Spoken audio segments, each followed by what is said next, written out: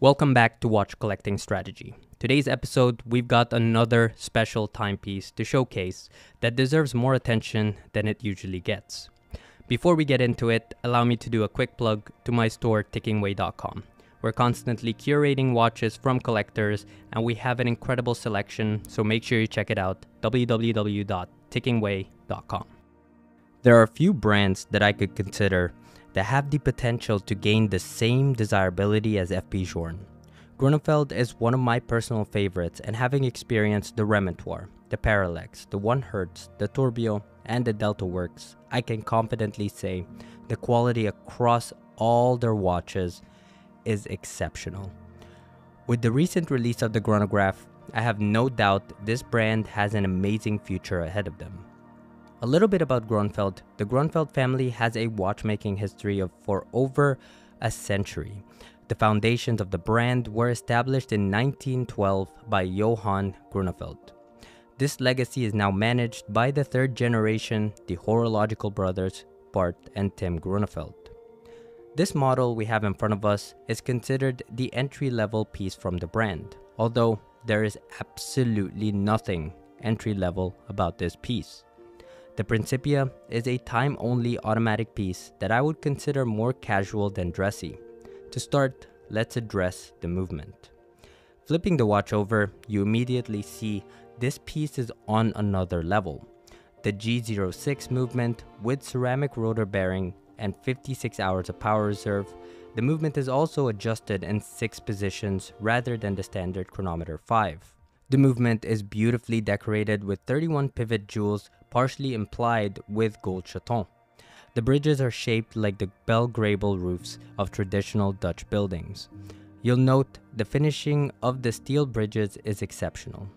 The brothers triple finished them with mirrored bevels and raised satin edges.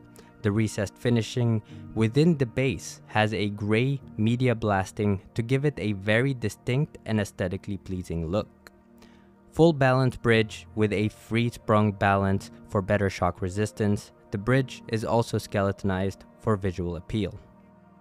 The case is finished to the highest level with mirror polishing, and the lugs has a dramatically concave design, giving the case more character.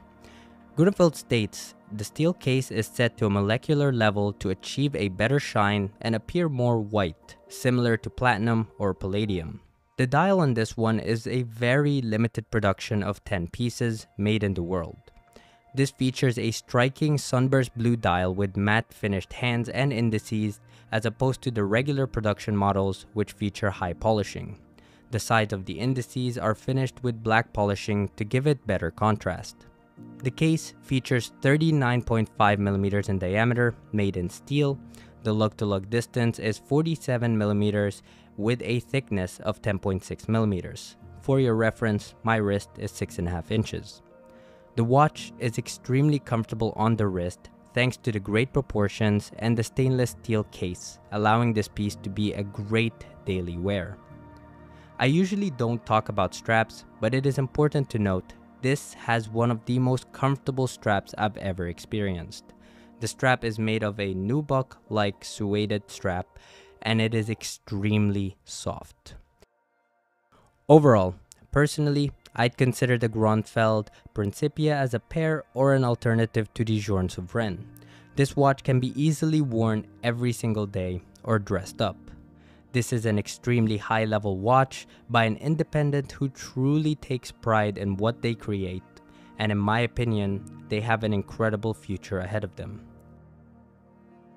Thank you so much for watching. If there's any watches you'd like to see reviewed on the channel, make sure you check out tickingway.com. If you see anything over there you want to see reviewed, let me know in the comment section below, or you could email me directly at ab@tickingway.com.